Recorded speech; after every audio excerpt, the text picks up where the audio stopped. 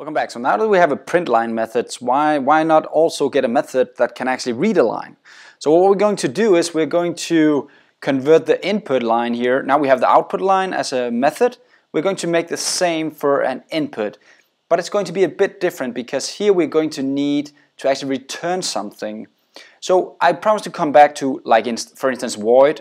Void means I'm not going to return anything to you. I'm just going to execute something for you and nothing else will happen. What we want to do now is we're going to make a new method down here. Let's just make it static, and now it's going to actually return a string. So now notice it doesn't say void anymore, it actually says the return type. What I'm going to return to whoever uses my read line function right here. And I don't have to pass anything in. Again, notice the difference here, where here I pass something in as a parameter. Down here I don't pass anything in. What I'm going to do instead, I'm going to return something because I want to return. If I don't put this in here, notice it'll actually complain. If I just end like this, the code will actually complain and say, well, that's not good. You have to return something if you don't put in void here. So right now you're telling me you're going to return a string. If you tell me that, you have to return a string. So notice you get a red squiggly line, and that actually means there's an error in your code. Let's just try and press it and press the small question mark here, and you'll actually get here a bit of information. I'm not really sure what it's going to give me. Let's try and press the lamp.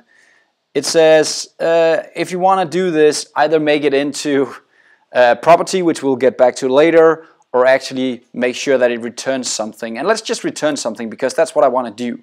You do that by writing return, just like in Java, and then I can say I want to return console read line. So that's what I'm going to return here inside my program.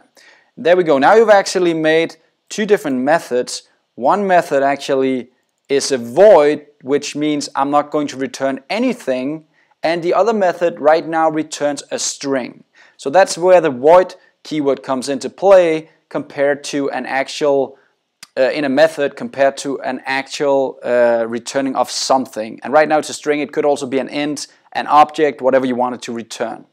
Let's try and just use this the few places where we have the read line and see that everything is still running. So I'm going to scroll up in my program here. Every place where I have this, I'm just going to replace it with my new read line method. And up here. Now right now, we're not gaining a lot by doing this. Notice that it's only a single console that leaves right now. But as we start moving forward and making bigger and better methods, this will make sense to you. Let's try and run the program as the final thing. And now you've also made actually a program, a method that can actually return a value. Let's remove our breakpoints here, just because now I actually don't want to see that. Let's say continue. Now it's going to ask me to put in some kind of name. Let's put in Lars, and there we go. It's done.